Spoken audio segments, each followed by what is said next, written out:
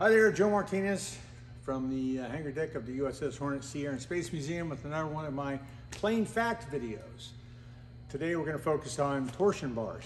Now we've done a couple of videos, I hope you've seen them elsewhere on our channel and stuff, about how we launch aircraft off aircraft carriers. We're going to go more into detail as to the actual torsion bar. Now, briefly stated, if you haven't seen those videos, that on the aircraft there is a block called a holdback fitting. On the carrier, there's a block that attaches to the flight deck. It's also a holdback fitting. We place those two together when we get the aircraft up on the catapult, and we put one of these torsion bars in between those two. This is the weak link in the system. And then when they stress the catapult to the weight of the aircraft and push the button, the catapult will start to pull the aircraft until this torsion bar breaks apart, releasing the aircraft, and that's how the aircraft gets launches. Why is it called a torsion bar? Well, we know what compression is, right? Trying to push stuff together. Torsion is pulling stuff apart.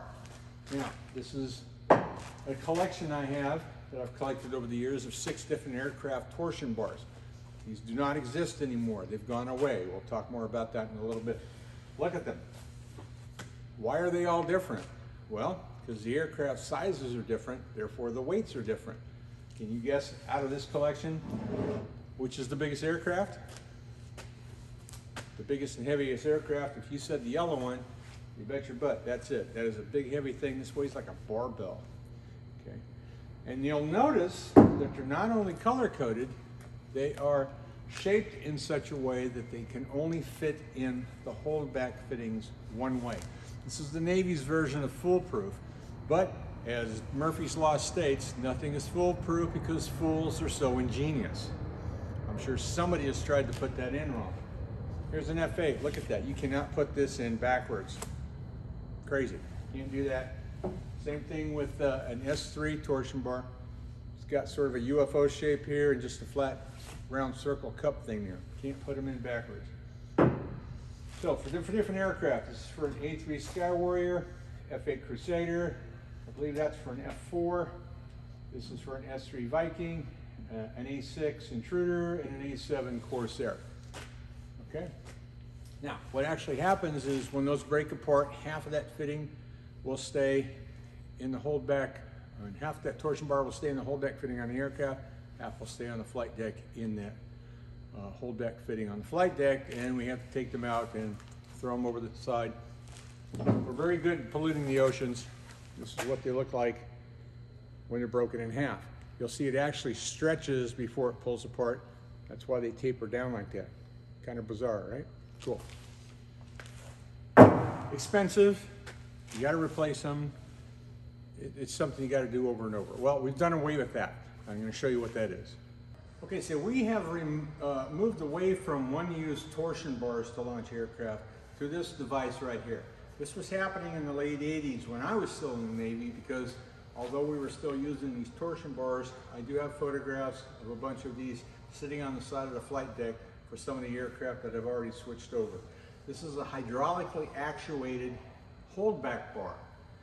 How this works is that the F-14s and the F-18s, instead of having a holdback fitting that you put something in, it gets launched by the nose, and there's these 2 fingers. If you go on the F-14 up on our flight deck, you'll see these kind of spring, they got bushings there kind of, with these fingers there.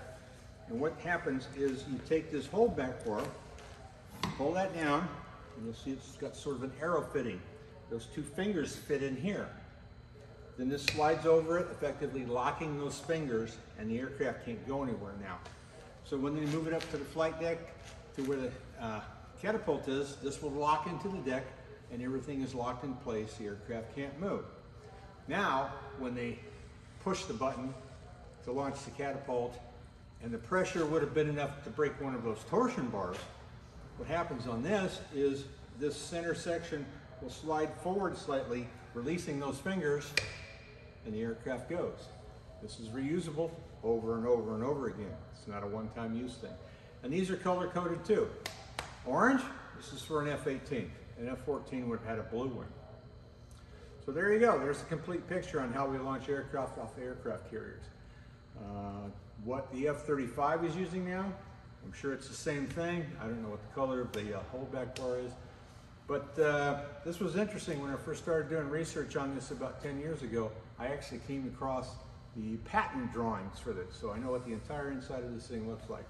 Been around quite a while, much better system, and there you go. So, Joe Martinez from the USS Hornet Sea Air and Space Museum. Hope to see you up on the flight deck sometime.